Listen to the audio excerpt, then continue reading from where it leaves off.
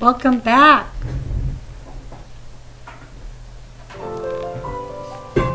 Welcome back to Volume 3 Answers for Kids Reading Channel. Again, that's Volume 3 Answers for Kids Reading Channel.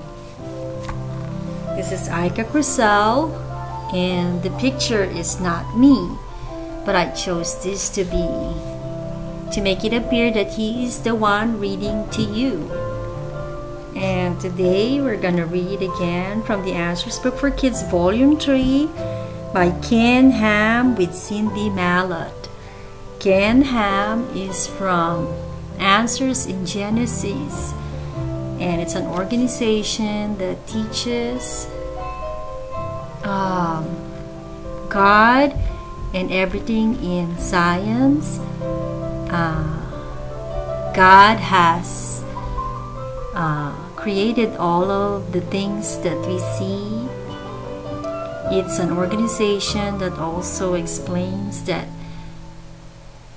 if you're going to study science, it's also studying about God and His wonderful hands over that subject. And you can purchase the Answers Book for Kids volumes at www.answersingenesis.org. Again, this channel, Volume 3,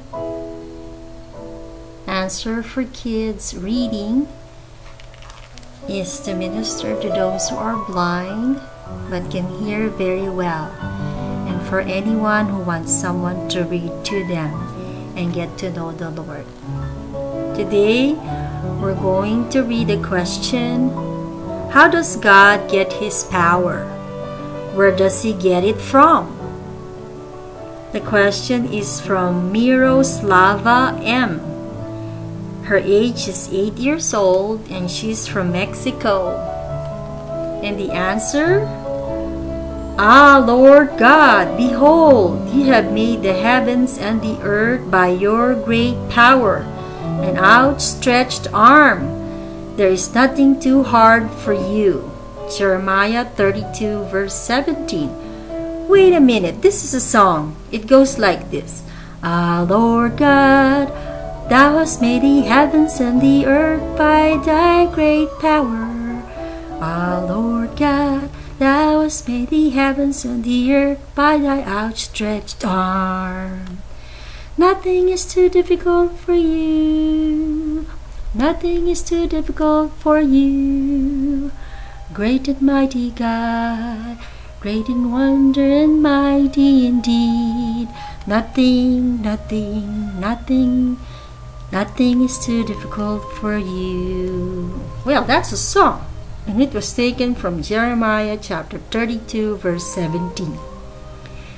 We hear a lot about God's power. Take a look at our verse. God's almighty power made the heavens and the earth, and there is nothing too hard for God.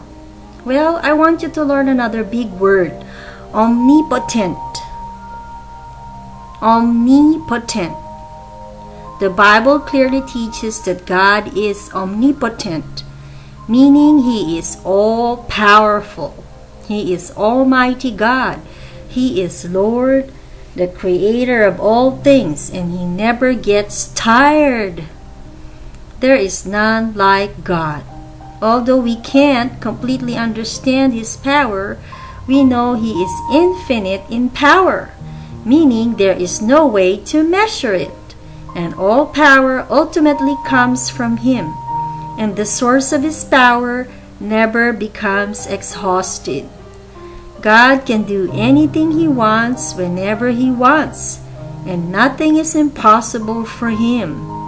I am so glad that I serve a God who is all-powerful.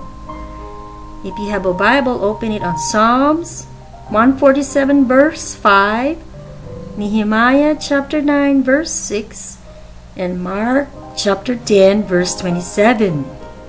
Write that down. Psalm 147 verse 5, Nehemiah chapter 9 verse 6, and Mark chapter 10 verse 27.